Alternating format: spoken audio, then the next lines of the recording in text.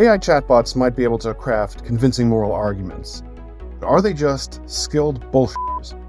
In this video, we're going to explore the black box of AI morality and uncover the crucial differences between a chatbot that can talk a good game and a genuinely moral person who lives and breathes those values. Here at AI Capitalist, we know that there's nothing worse than the government issuing moral edicts. But in order to avoid that, we have to focus on ethics ourselves. Or can we just delegate this sort of thing to a machine mind?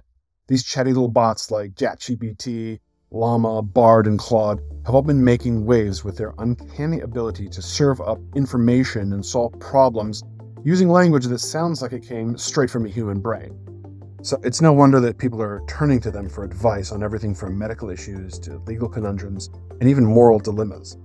But before we start treating these AI oracles as the ultimate authority on right and wrong, we need to take a step back and ask ourselves, just how intelligent are these chatbots really? And should we be worried about the moral guidance they're dishing out? Let's start with the question of intelligence. Back in the day, computer science legend Alan Turing proposed a thought experiment called the Turing Test, which I went into on a different episode. And the idea was simple. If a human couldn't tell the difference between a conversation with another human and one with a computer, then the computer could be considered intelligent.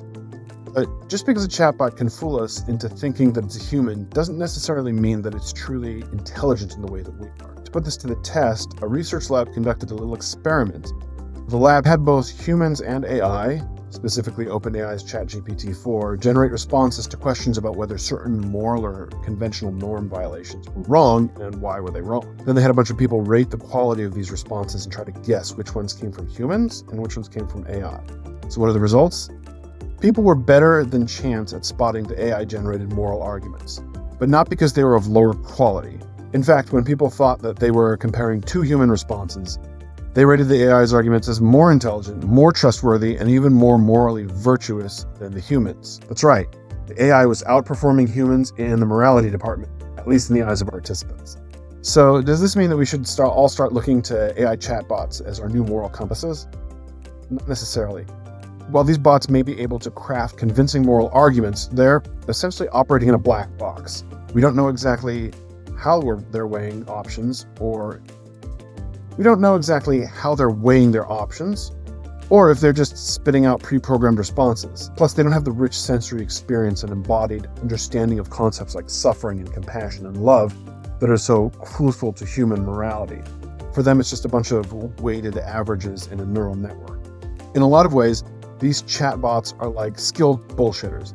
They can blend truth and falsehood with the confidence of a seasoned con artist, but they don't have the common sense checks and balances that we humans rely on. Like the difference between a criminal psychopath who can talk a good game about morality but doesn't truly understand it, and a genuinely moral person who lives and breathes those values. Now you might be thinking, but what if these chatbots can still give good advice even if they don't truly understand morality?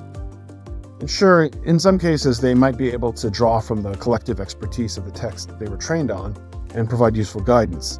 The problem is, without a true understanding of the context and nuances of moral situations, they can fail in ways that aren't immediately obvious, like a GPS navigator sending you down a dead-end road. And if you want AI Capitalist to get out of a dead-end road of being a small YouTube channel, I would urge you to hit the like button. Hitting like lets me know that I'm making the content you want to see, and it helps spread that content to others.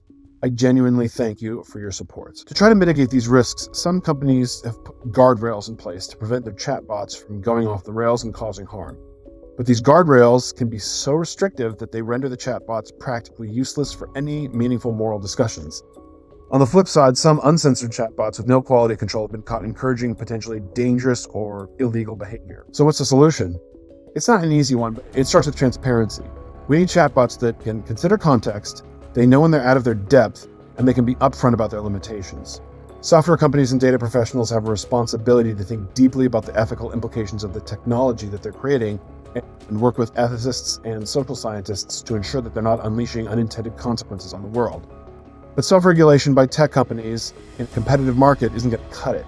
We need governments to step up and put some guardrails on the companies that are racing to better bots and integrate them into our lives in every possible way. That might mean limiting their usefulness in the short term, but it's crucial for ensuring that we don't end up with a future where we blindly follow the advice of convincing but potentially flawed AI moral